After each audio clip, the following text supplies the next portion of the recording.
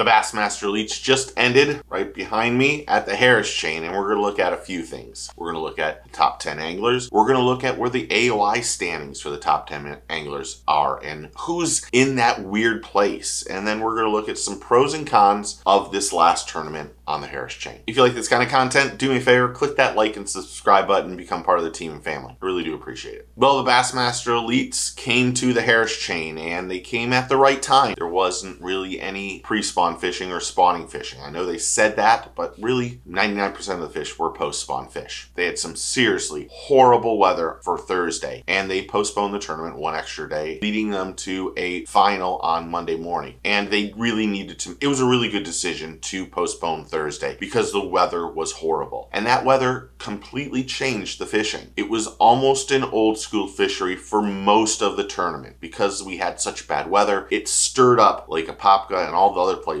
and it made forward-facing sonar a little more challenging for most of the anglers to start off. But that doesn't mean forward-facing sonar didn't play a big part of the tournament for some anglers. But it was a flipping and punching and old school crankbait and jerkbaits and fishing shallow kind of tournament.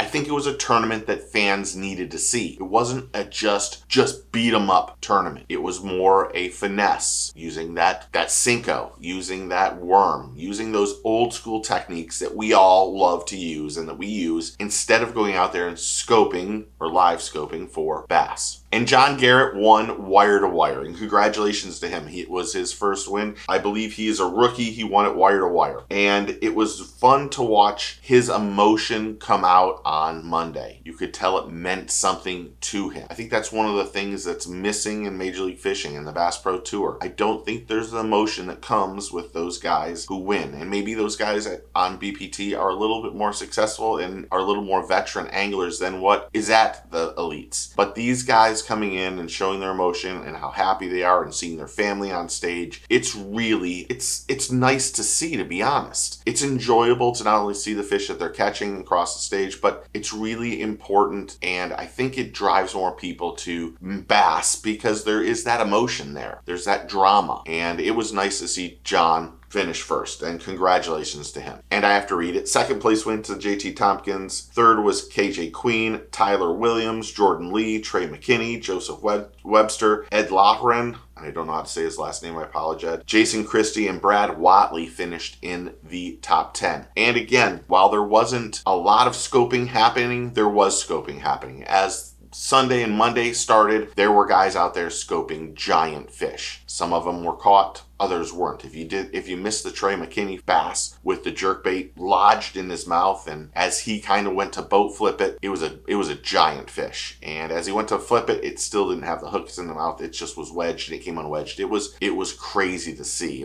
I turned on bass just as that happened, and I thought, oh wow, that's crazy. And Trey is a really, really amazing angler. But like I said, most of the first few days, they were all fishing shallow. They were flipping, pitching, punching, doing all the good things. And then as the tournament went on, it became a scoper's paradise almost. Not all of them were scoping, but a majority of them were. And I think, like I might have said, I think we needed this kind of tournament. I think we'll see that next week on the St. John's. I think the weather's going to be great for the St. John's fishing up there in Palatka. And I think it'll be another tournament where we see some of the old school guys, the veterans, do really well before they start getting into those areas where technology is really going to play a big part of how they fish and where they fish. In terms of the Angler of the Year points, the Angler of the Year points is really weird after 3. It's really weird. If you look at who's in the top 10, and the top 10 consists of Trey McKinney, Tyler Williams, Jordan Lee, Justin Hamner, JT Hopkins, Kyle Patrick, Chris Johnson, Patrick Walters, Stetson Blaylock, and Corey Johnson. Majority of those guys are all live scopers or scopers. And the youth is really shown themselves right now. Veterans are really getting punished right now in Angler of the Year points.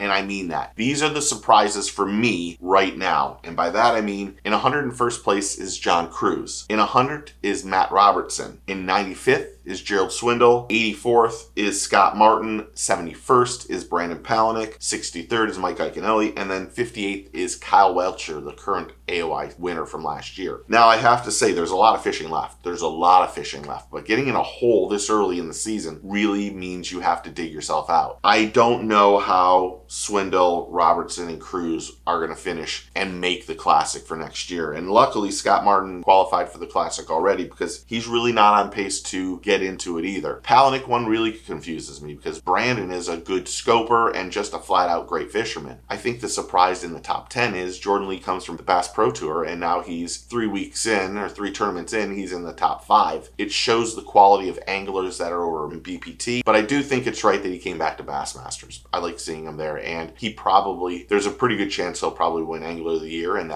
you got to give it up to him. And like I say, Palatka is going to be a great tournament this week. I think the weather's going to be great. I think we're not going to see as much scoping. I think they're going to have to fish shallow. I think we'll see the worm come out a little bit more, maybe the chatterbait, things like that. It's going to be another great week. And being back-to-back, I think some of these guys like John and who made the final 10, they're going to be really tired coming into this week, especially John. He's just went from winning, having to do everything you have to do that last day, to now turning around overnight and starting to practice today on Tuesday. But it'll be fun to watch Palatka, and I like these back-to-back weekends. So what are some of the pros and cons to the Elites at Harris Chain? I think the pros were the emotion you got to see with some of these anglers. I will still enjoy watching guys put fish across the stage, and we saw some big fish. I think my only con would be is I heard several times that they thought that the fish were post-spawn, and they weren't. They weren't close to that. They had spawned ages ago, or probably 99% of them had spawned ages ago. So I didn't like that. But overall, I have to say, I think Bassmasters and Elite on Harris Chain was unbelievably successful.